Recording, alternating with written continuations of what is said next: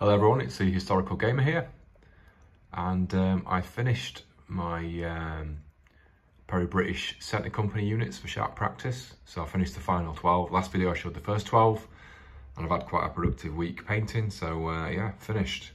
Got them out of the garage after I varnished them, and I thought I'd just kind of get a shot with all 24 troops together, with all the extras around them as well. So we've got the officer on the end there, who's a Perry plastic, and the sergeant, I think he's Brigade Games, and then obviously the colour party with the drummer at the back as well. So really pleased with how these came out.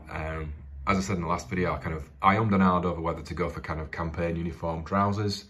So they have been sculpted that way, so I could have done some kind of sandy, beigey, browny coloured trousers, but I thought with these I wanted them all to be white. I think it looks pretty cool. I think it makes them pop on the tabletop. So that's it. So that is kind of finally finished my force. I'll do a separate video with everything together. But before I do that, I've got a few other extra bits and pieces that I bought from Brigade Games.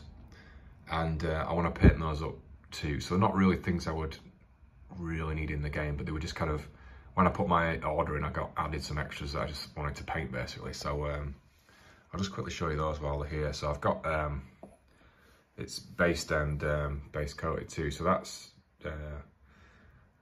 Teresa, you know, the woman from the Sharpe TV series. So the partisan leader. Got that from Brigade Games.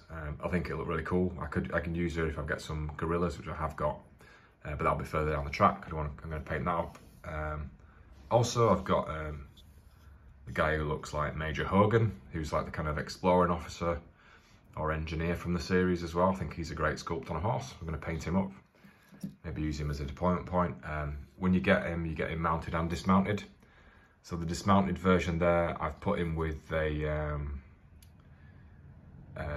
dismounted light dragoon. I think he just looks really cool. I could have just put him on his own, but I think that looks quite nice. The guy's got a pistol as well. It's a lot of character in that sculpt. So I could use these as deployment points, or just for characters in the game. So that's that one. And the last thing, I got a set of characters from Brigade Games, French as well. So for my French force, there's a really interesting officer there, you know, calling out a command. He's got a pistol, he's got his saber out. He's got a good cloak on as well. That'd be nice to paint. And there's his guard with him as well, who looks like one of the chasseurs, a cheval who used to protect Napoleon.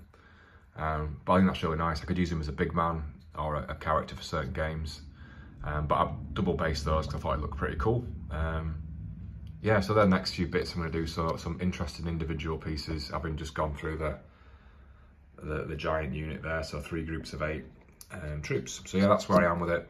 Yeah, next video will be all the Brits together with the Hogan and Teresa figures finished, just so I can show you absolutely everything together.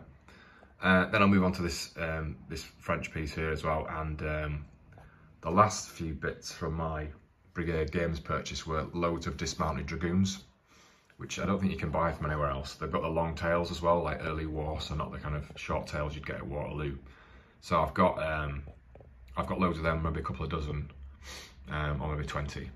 So yeah, that's where I'm going to go next. But it's been a long time working on this force, so thanks for everyone who's been watching it.